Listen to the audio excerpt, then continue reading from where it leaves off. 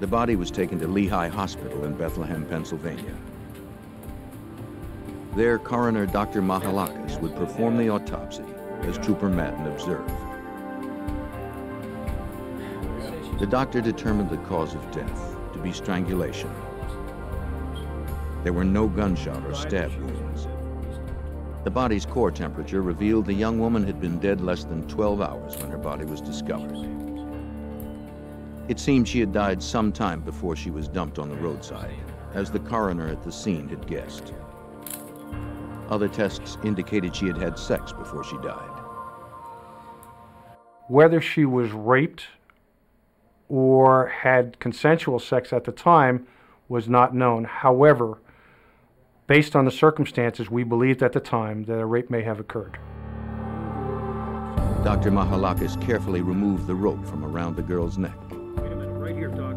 There's a piece of hair, this black hair. Under the knot was a single dark hair. It didn't belong to this blonde girl. But was it the killer's? The hair would be sent to the FBI forensics lab in Washington, D.C., along with the knots for analysis. The type of knots could be important.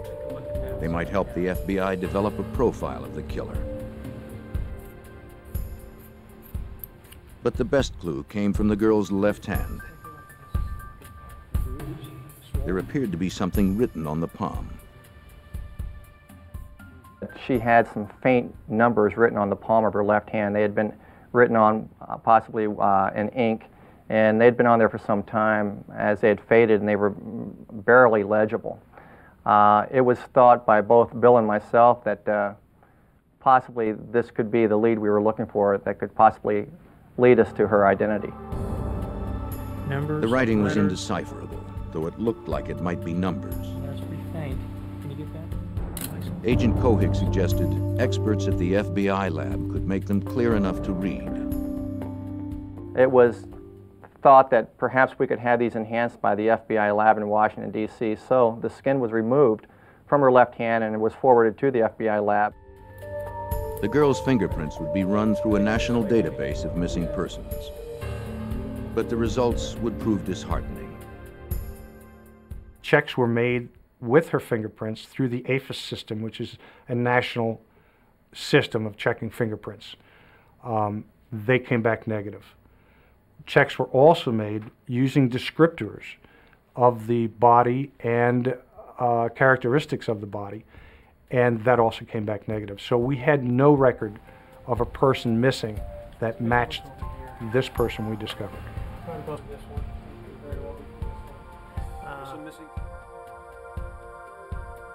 Then, x-rays were taken by a forensic dentist.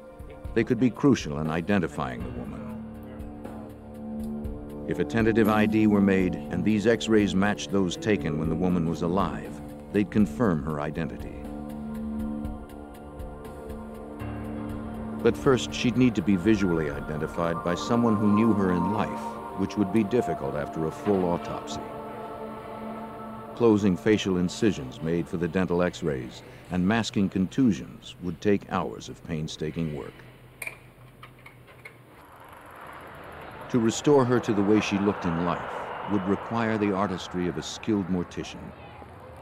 Stephen Mondock was just the man for the job. When we received her body, she'd been through quite an ordeal. You know, we had to put a little bit of makeup on her. We had to get her hair done. We dressed her. We made her look as lifelike as possible at that point. We then proceeded to take photographs that were eventually placed in the newspaper.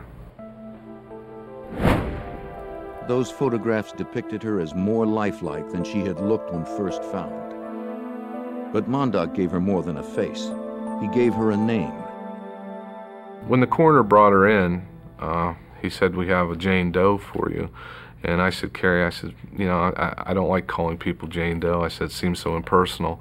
He says, "Well, what are we going to call her?" And I said, "Well, she was found in Spring Township, right?" He said, "Yes." I said, "Why don't we call her Spring?"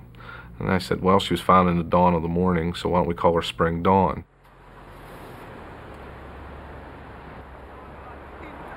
Mondock's caring work gave investigators exactly what they needed. They showed photos of the girl to dozens of truckers at local truck stops, restaurants, and gas stations. Some offered the names of people the girl resembled. Her young face struck a chord of recognition in many who saw it. Notices in local papers and on flyers also generated leads. The outpouring of calls to the state police at the time was plentiful, and we had to sift through every lead to try to determine if this person was a local person. But none of the leads would pan out. Then, in late April, about a month after the body was found, the FBI lab called Trooper Madden. Their analysis showed the writing on the girl's left palm was a phone number with a Florida area code. Madden found the number had been disconnected, and he began to wonder if the area code itself was wrong. But it didn't seem right. It didn't seem to fit this particular case. In looking at this person, there was no tan. It seemed as if she came from a winterized area, somewhat similar to where we were. However, we did not know where. Madden's best guess was that she came from west or north of Pennsylvania, probably within a 12-hour drive from where the body was found. Madden also realized that there were 2 phone numbers written on the girl's hand, not just one. So he noted all the cities within the 12-hour radius that had both the exchanges she'd written down. Madden and Cohick would send the numbers along with photos and descriptions of the young woman to sheriffs and state police in those areas. Perhaps the information would trigger some leads. As they worked the case, the people of Bellefonte followed each new development, offering help and support. There was a genuine showing of affection for this person and concern. I guess you could say she was posthumously adopted by the community of Bellefonte. And even though we were very quickly able to ascertain that she was not a local resident, there was still a very strong sense of she is someone that we cared about. As spring bloomed for Bellefonte, the girl remained in people's thoughts. Her story touched everyone, especially Madden and Cohick. These colleagues and longtime friends could not stop thinking about her tragic death and trying to solve the case even after hours. You can't let the town down. At the time I was assigned to this case, I had a 17-year-old daughter, and Detective Madden had 2 teenage daughters. So I think for the both of us, we took a very strong personal interest in the case.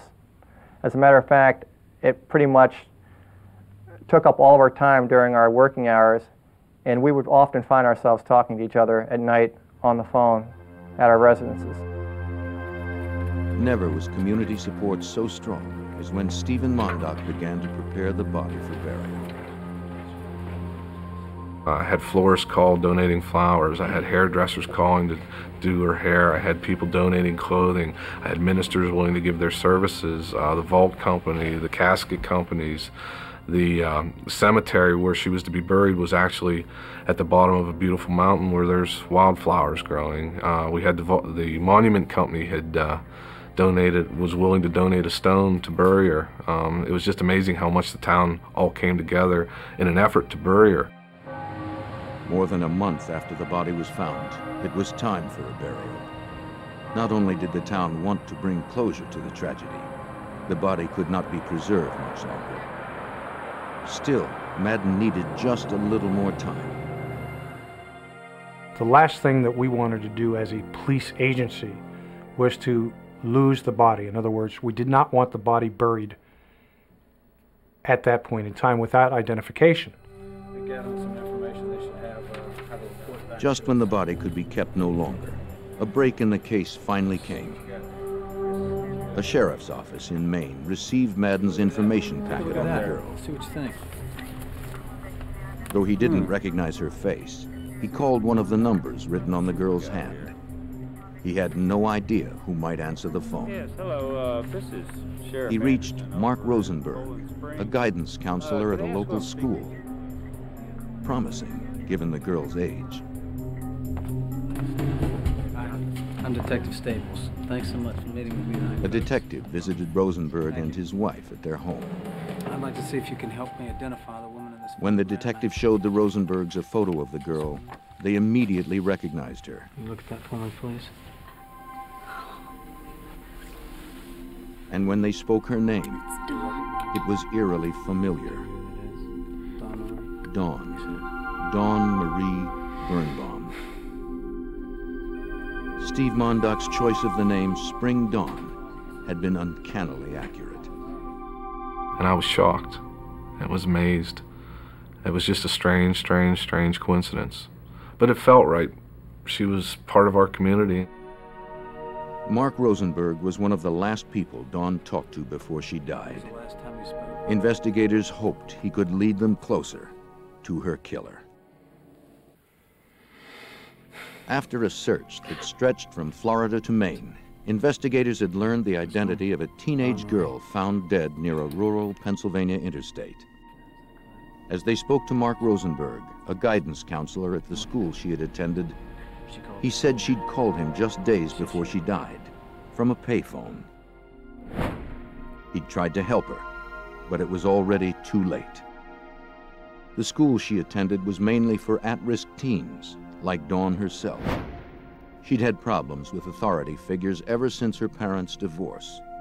In Indiana, where her mother lived, she'd been through a dozen foster homes and run away almost as many times. But at this boarding school, she'd finally found someone she could trust, her counselor, Mr. Rosenberg.